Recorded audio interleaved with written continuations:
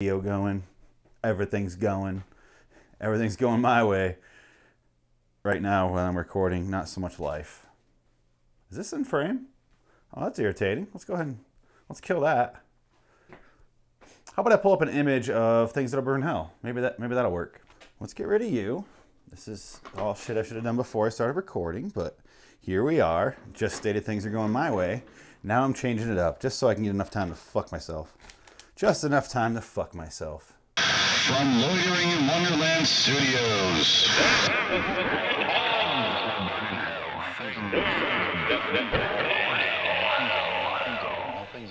With Phoenix West. Super hungover.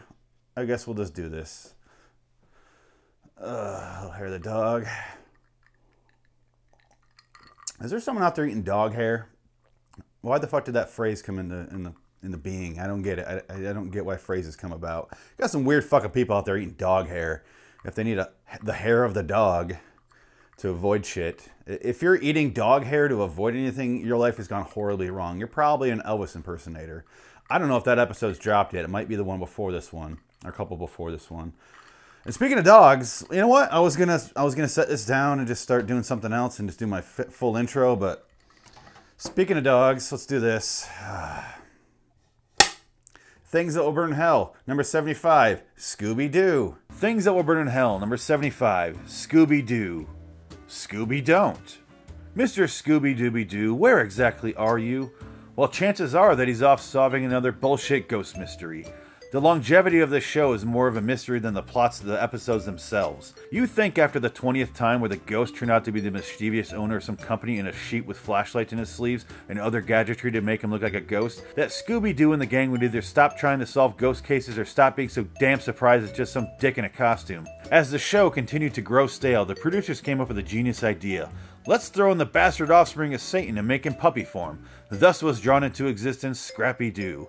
Whenever I watch Old Yeller, which is infrequent, in fact never, I like to pretend that it's Scrappy-Doo tied to that tree instead of Old Yeller. I tried to figure out exactly what the Mystery Machine crew were, and all I could think of was one word. Homeless. Think about it. They travel in a van all day and all night. They live out of the van and or hotels. That's what they call homeless, folks. They have no bills or actual employment. They don't pay taxes because they work for cash. I'm fairly certain they don't even have detective credentials. Dogs can't go to detective school even if they can barely speak English. All signs point to either fugitives or drug dealers. Perhaps they should consider a career in dog training, as they seem to have trained both Scooby and Scrappy to speak English. Maybe then they could afford a decent vehicle, or who knows, maybe even an apartment. On top of the shitty television show, there are also 2 live-action movies made. I wasn't surprised to see how shitty they were, but it really depressed me to see Matthew Lillard in them. This man can actually act, and he's playing Shaggy for Christ's sake. Someone tell him to cut off all communication with Freddie Prinze Jr. Dear Shaggy, get help, sir. There are places you can turn to when you have an eating disorder. You're obviously bulimic. Nobody on the planet can eat all day long and still be skinnier than a crackhead. I've never seen you either shit or throw up on the show, but you know damn well one of them is happening at an alarming rate. Get help before it's too late. I guess that's all I'm doing for my intro. So I guess we're back from the book part now. I feel so unprepared. I'm in a new room. I just moved the set over one room in my house and calling it a new set because I got bored. I get bored and I move things around a lot, if you haven't noticed. So welcome back. What the fuck is with Scooby-Doo? I don't get Hanna-Barbera. I don't get their comedy. I never thought anything they've ever done is funny on their goddamn shows. Never actually genuinely laughed. I guess my biggest problem isn't so much with the moment-to-moment things in the show for Scooby-Doo, because overall, I kind of like Scooby-Doo. There's a part of it I like. However, I also was not a typical child where I was like, having fun. I'm like, this is the 140th time they've pulled off this sheet and found out it was the guy who told them nothing was happening from the beginning of the episode. It wasn't a ghost again. Why the fuck do you still think ghosts exist, you sons of bitches? And the cast of characters is individually the most irritating people on the planet. We got a dog who can barely speak English and just... And then we got his little son of a bitch nephew, which is the most irritating character ever drawn into existence. Holy shit, I hate that fucking mutt. That's one dog I fully advise to euthanize. So those are 2 of them. We got clearly a guy who's like a fucking stoner and just eats hamburgers. And he's so fucking stoned out of his mind. He's like... I want to eat dog treats. I want to be obsessed with dog treats. There's no sober person who eats dog treats on a regular basis. That guy has a fucking mental issue, or he's super fucking high on drugs. I don't want to eat the drugs he's taken that makes him think dog food is a good idea. And we got, what, Velma? Is she the one that's the blonde, or is she the other one? Daphne's the blonde, right? So Daphne, let's just start with her. She has no character. They wrote nothing about her. Really, go back and watch the cartoon. Daphne has nothing to do. She just feeds off Fred. She's just there as dead weight. I can't name one characteristic of her other than she's blonde. And then we got Velma, who's an interesting bookworm. She's a little reluctant. She's also the one that figures everything out. She's the only one who's useful in the entire group. The only one. She's the one person in the group who should be doing this job. The rest of them are fuck-ups. We got Fred after that, an ascot wearing straight man. Let's just call him that. Straight man in one way only. He's there as he's serious, and that's all he does. And everyone else is fuck-ups around him. And that's our cast of characters in this show. And then it's just a weekly cycle of characters who run theme parks, run haunted hotels, run, like, then they run the Kiss, Harlem Globetrotters, and then, what the fuck? It's the most, I'm getting angry, so I'm pacing around. It's the most irritating show on the planet when you really focus on it as a whole. But when you zoom down to the episode, I'm like, yeah, I can watch one episode. Then you watch the second episode, you're like, that was the same fucking episode. Just switch out the theme, the place that they're at. Switch out the location. New episode. The same reason I can't watch the CSI shows. Every episode's the fucking same. The biggest star in the cast that isn't on the show normally, going to be your killer. You should figure that shit out by now, CSI. If you haven't figured that out as your CSI training to recognize the biggest celebrity in your cast and then just assume that's the killer, because I'd say 99% of the time it is. I don't know how to respond to that. Neither do I. Why are you answering me? I did not say your name. Fuck off. Is Hanna-Barbera listening? What the shit was that? I didn't say... What? I didn't even know what I would have to say to get that thing to do that. I just got the iPhone 10. What do I got to say? Hey Siri. Hey Siri. I can't summon the beast when I want to. My phone must be haunted. I wonder if Jimmy Smits is here. I bet he's on the fucking phone. He's the killer.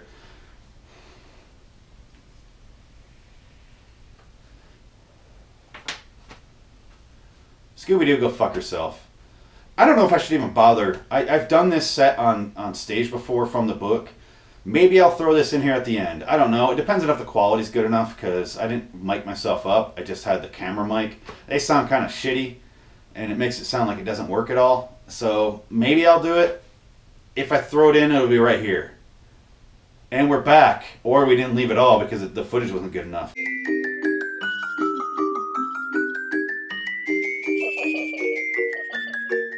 So go to liwstudios.com and all those other things that are, where's the most space? It's probably down here on the page, because that's this couch down here.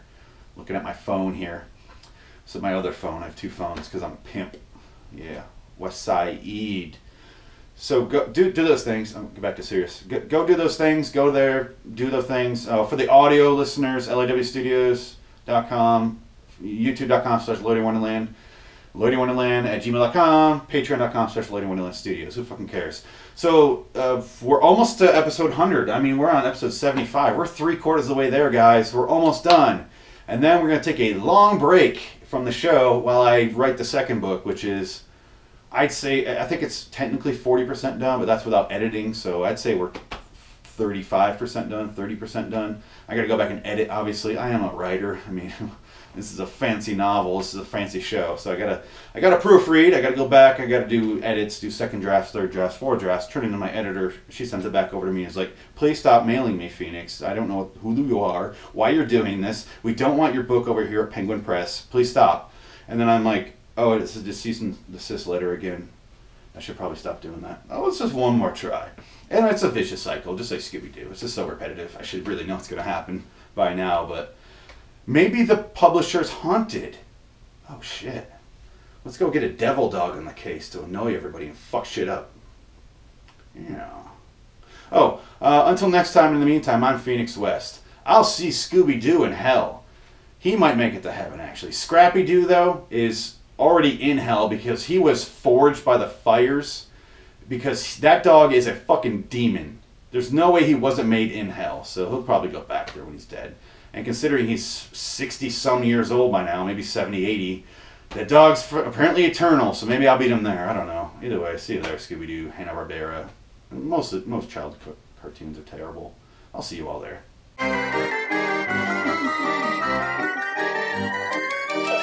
You guys ready to get this next topic going? Yeah! Holy shit, let's do this. All right, hey, next comic, it's funny as hell. I've seen it before, man. Oh my God. You guys in for a treat? Round of applause right now for Phoenix West.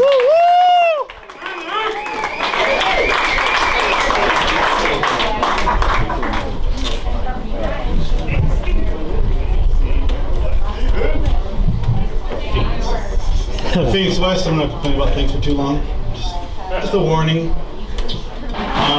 Random things too, like Scooby-Doo has been on television for 46 years now. You guys aware of this? That's a half a century. And every fucking episode and movie is the exact same. Anybody here a fan of Scooby-Doo? Like an actual fan? Exactly. It's been on for 46 years, not one fan.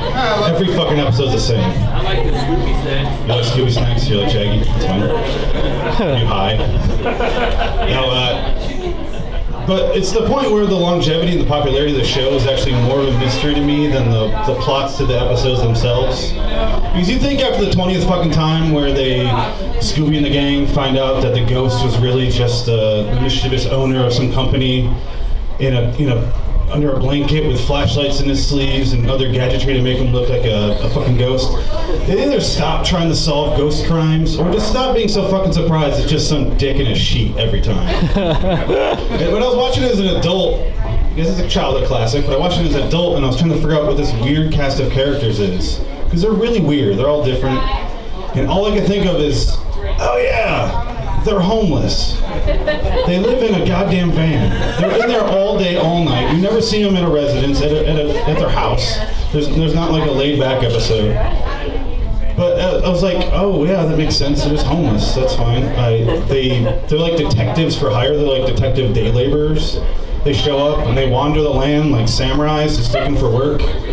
And then and they work for cash. So I really, really doubt they pay their taxes. Because why would you? And I was like, oh, they just don't pay taxes and that's what they do. And I really doubt they have detective credentials. I really doubt it. Even if the people do, that fucking dog, Scooby, no way. They don't all have dogs, even if they can speak English. I really doubt they fucking let them in there. There's rules at academies, reputable ones at least. And that's really where they should put all their eggs, into the dog training basket. Because if you manage to teach two dogs, Scrappy and Scooby, to teach passable English, that's a really, really valuable skill. Can you imagine if your dog could talk to you? You pay high money for that, right? You think they could at least, do that and get a decent vehicle, and the one that's not like a rape van, a mystery machine that says anything, like scaring the local kids, or at least a fucking apartment that they could all share. I don't care. Something. So I invited Shaggy out. Does anybody see a 6-foot hunched over stone cartoon guy walking around? No? All right, well, I invited him out for intervention. So, but I'll read it to you guys and you pass it along if you see him, okay? Dear Shaggy, get help, sir. There are places you can turn to when you have an eating disorder. You're obviously bulimic. Nobody on the planet can eat all day long and still be skinnier than a crackhead. I've never seen you either shit or throw up on the show, but considering how many foot-long subs you eat in one bite, you know damn well one of them's happening at an alarming rate. Get help before it's too late. Yeah. Oh yeah, P.S. Sorry, it's not over. You get so high that you beg for dog treats. Then your friends laugh at you. Then you laugh. But then you eat the dog treats, and that makes it no longer a joke. Your friends are enabling you. If you see him, pass it along.